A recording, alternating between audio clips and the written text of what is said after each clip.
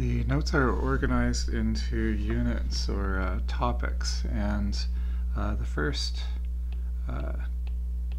topic is the introduction. So I'm going to make notes as I speak, and I would strongly encourage you to make your own set of notes as you watch this. For one, so you'll have notes to study from for each of the unit quizzes. And two, it's been shown that writing stuff down does help you to remember it.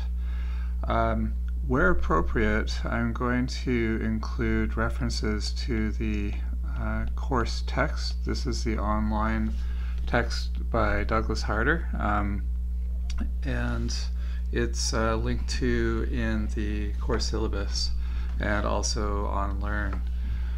So I'll just label this the first time. This is our text reference here.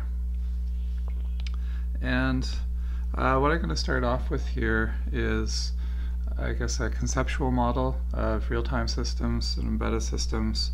Technically, you could say this is a Venn diagram, although it's pretty simple. So in the center, we're going to have real-time systems.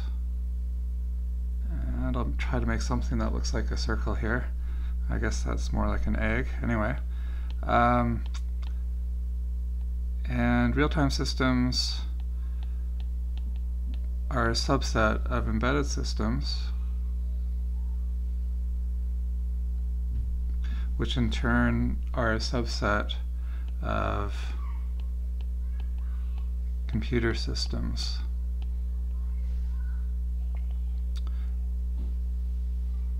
While I'm thinking about it, the text references are not required reading. They're just there for more information if you need a better explanation on a topic.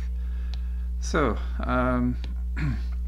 let's just start with the outer layer, just general computer systems, and I'm talking electronic computer systems here.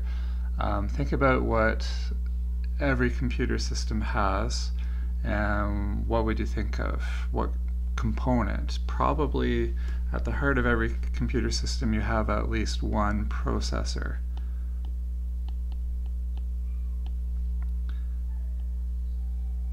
So we got a processor. These are often called CPUs. I try not to do that. It's a term left over from the days of mainframes and not really, I guess, accurate or appropriate now. And the kinds of processors that we generally think of are actually called instruction set processors, because they they fetch instructions from memory and then they execute them, usually grabbing some data. So you should have learned a little bit about processors in your digital circuits course. Now, if you got a processor, for it to be useful, you obviously need to be able to store instructions and data. Those will come from some kind of memory, and we're going to talk about different flavors of memory in the next unit, which is computer system organization. And you could have a CPU running, fetching instructions, or I just said CPU, a processor running, fetching instructions from memory, and it would be doing something, but it wouldn't be very useful if it didn't have one more key thing. And if you think about it, it needs to have input and output, or I/O. Otherwise, it's just a fancy little heater consuming some electricity, generating a little heat. Okay, so we got computer systems. Those could include personal computers like a laptop, desktop, tablet, so on. And you've got server systems, so you've got cloud computing. You've got banks and universities, for example, use reliable servers that they call mainframes. And really the difference between servers and mainframes is the reliability factor. And that's still a big part of IBM's business, is building mainframe systems. Okay, and one subset of computer systems are embedded systems. So what do you think makes an embedded system different from just a general computer system? Well, it's embedded in something. So it is part of a larger system. So it's not going to look like your typical computer with a keyboard or, well, some of them will have touch interfaces, but it usually has a specific purpose. You're not loading apps onto it and that kind of thing. So dedicated computer hardware with a dedicated purpose running dedicated software. And then a subset of embedded systems are real-time systems. So it's got time in the name. Real-time systems respond to events, and they need to do so within a certain amount of time, and that is called a deadline. So what makes a real-time system is that it has deadlines. And this course is about computer systems and real-time operating systems. The real-time part we'll get to in about the 4th unit when we get into scheduling.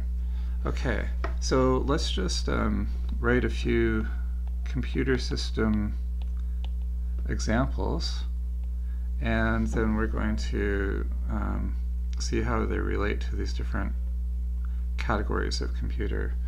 So the first example is the point of sale terminal. Darn, I meant to do this in blue. Okay, I'm going to just start here from blue. So point of sale terminal. I'll try to use blue for the main text and green for the the extra notations.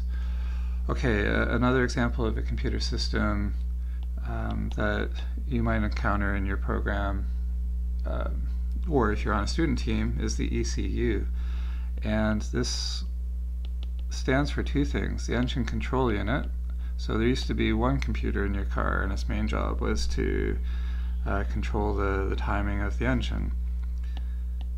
Nowadays, there are a lot of computer systems in an automobile, and so they're called electronic control units. So they're also called ECUs. Okay, next example is EC2, and this is Amazon's Elastic Cloud Compute. So you can rent time in Amazon's cloud and run your business from it, or stuff like that. And there's other cloud computing services, obviously. So Microsoft has Azure, and IBM has a service. I'm sure there's lots of other ones out there. So here is another one, a pacemaker. So they'll put this into people who have bad tickers or problems with their hearts, and it will help time the operation of the heart. We've got flight control systems. So I worked out in Halifax when I first got my master's, and we produced a single board computer that was going into helicopters, and we were just building the hardware and also the porting the real-time operating system so that it worked on it. So it had all the I/O drivers and stuff. So that was kind of my job. And usually in the aerospace industry, there's a lot of redundancy. So if you think you'd have one computer, you'd actually have at least 3 or 4 computers all doing the same job and somehow checking that they agree on what should be done next. So anyway, we'll talk about fault tolerance near the end of the course. So we got flight control, and then the last example is just the good old printer. And so what I want to do here is I'm going to number the levels of this diagram. Whoops, that wasn't too smart. There, 1, 2, 3. And what I'd like you to do is pause the video here and pick the most appropriate number for each of these examples. So I'm going to assume that you've done that now. And so, point of sale terminal, is it a computer? Yes, it's got a processor. It's not a general purpose computer though. It has a dedicated purpose. So we're talking the cash register at your 7-Eleven, or the unit on a gas pump that lets you pay for the gas that you're buying. So that's going to be an embedded system. There may be some elements in timing in there, but it doesn't really characterize it, so I wouldn't classify it as a real-time system. The engine control unit, on the other hand, needs to time things properly, or it can damage the engine, so that would be an example of a real-time system. Cloud computing, these are just they're servers. They're general purpose computers that you can do many different things with, so that would be category 1. Pacemaker, it's monitoring the electrical impulses in your heart and make sure that your heart's contracting at the correct times and taking corrective action if it needs to. So obviously timing is very important there. So that's a real-time system. Flight control systems, you obviously want those to do things at the right time. So with the pilot, airplanes used to be, I forget what the word is. There were when the pilot moved the lever, there would be a cable attached that would move a flap or something. But now everything is fly-by-wire, so it sends a signal. Obviously, it has to happen at the right time. So timing is important there. So I'm going to call that a real-time system. Printers, don't look like a computer you would, load a game onto. So it's not just a general purpose computer. It is an embedded system. And again, there might be some elements of timing there, but it doesn't characterize it. Okay, so that's the end of this first page of the notes, and there will be 1 or 2 more for this topic.